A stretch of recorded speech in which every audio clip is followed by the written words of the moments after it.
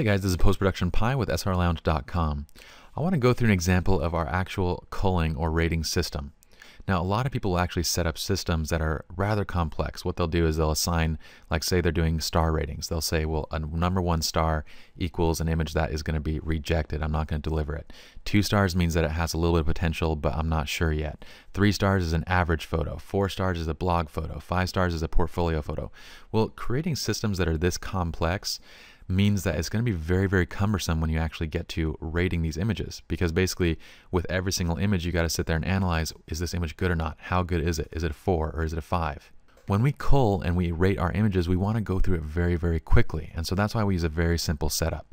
So before we get into it, let's reset our catalog to get back to how it was when we first imported it. We're going to delete everything. We're going to delete all of our non-original files as well as reset all of our attributes. So let's do that now. I'm going to hit Control A to select all my images. I'm going to hit 0 to remove all of the ratings. We're going to hit 6 twice. The first time is to toggle the label to red, and then the second time is to pull all the red labels off. So basically what we did to reset the labels is just add a label and then remove all of them. Next thing we're going to do is hit U to unpick all of the images, so no images show up as flagged. Alright, in my keywording panel I'm going to make sure that there's no keywords, which is already fine. There's no keywords applied.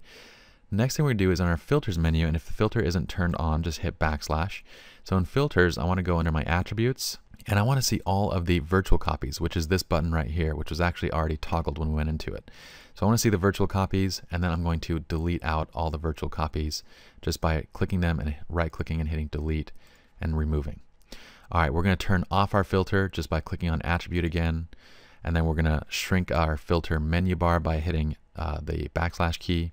And now let's make sure all of the image settings are actually reset. So what I'm going to do is hit Control A again to select everything, Command A on a Mac, go to my Develop module, and what we're going to do is we're going to turn on this auto sync button right here. And we'll go over this in more detail later on, so just for right now we can just reset everything. We're going to enable auto sync, which basically makes it so whatever we do right now settings wise to these images, it's going to do it to all of them all at the same time. So we have auto sync on, and we're just going to hit reset. Now all the images are reset back to their standard imported settings, and we're going to go back to the grid view by hitting G. I'm going to hit Control D or Command D on a Mac to unselect everything. I'm going to hit P to mark everything as a flagged. So we're going to mark every image as flagged. And then I'm going to hit Control D to unselect everything and just select this first image by clicking on it.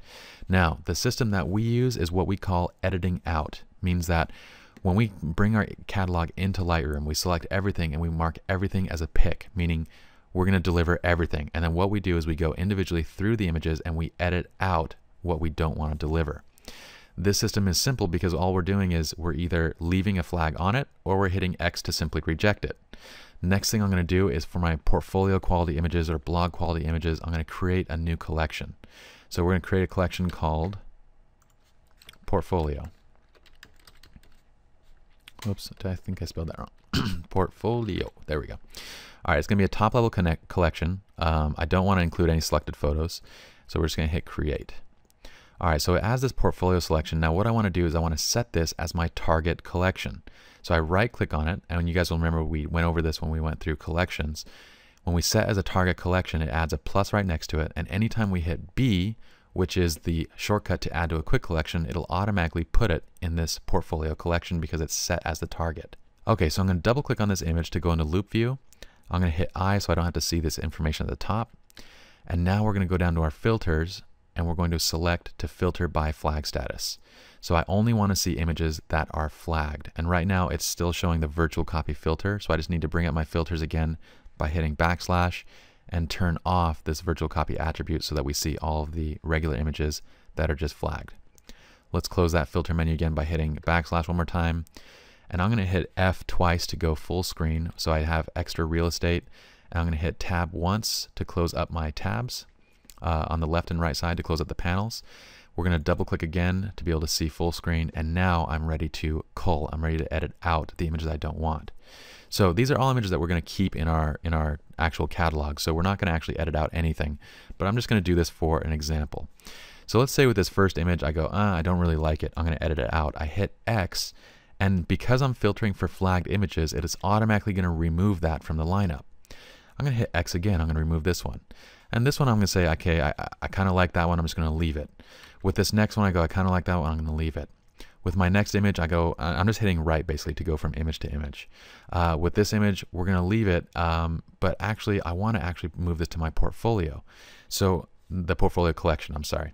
So I'm going to hit B, and it's going to move it to the target collection portfolio. Next image, I go, oh, this has a lot of potential. Once it's edited, touched up, we can put this in our portfolio too. So I'm going to hit B again. Next image, I go, oh, well, this groom doesn't like serious stuff. I'm going to reject this one.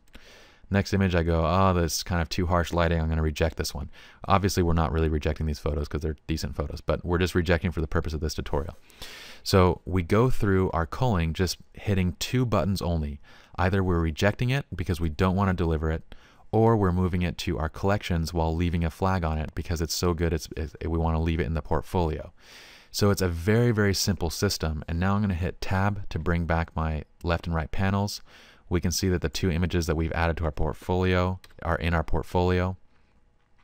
And if we select all of our images without any filters, we'll see that those images that we marked rejected are actually grayed out now and the other ones are kept. So this is a very simple system of keeping what we want to keep. And if we ever need to see, okay, well, do we want to look at what was been rejected and see if there's anything we still want to deliver? Well, we just turn on the rejected filter, and we don't have to do a lot of thought. It's either a photo's not going to be delivered because it's rejected, it's going to be delivered because it's flagged, or it's flagged and it's portfolio quality. So we only have 3 options, and we're only choosing from 2 options with this system. But again, guys, this is our culling workflow, so you guys kind of pick one that works for you and it works for your workflow. There's nothing wrong with using a star system, a color label system, a collection system, a flagging system. It's all kind of up to you and what works best. All right, guys, so for right now, let's unselect our filter. I'm going to actually turn my filters off. I want to see all my images. We're going to reset everything just by selecting everything by hitting Control A. I'm going to mark everything as unpicked again. We're going to remove that portfolio collection by just right-clicking on it and saying delete and deleting the portfolio collection. And now we're back to our original catalog. I'm going to hit F again so I can see my menu, and we are good to go to the next tutorial.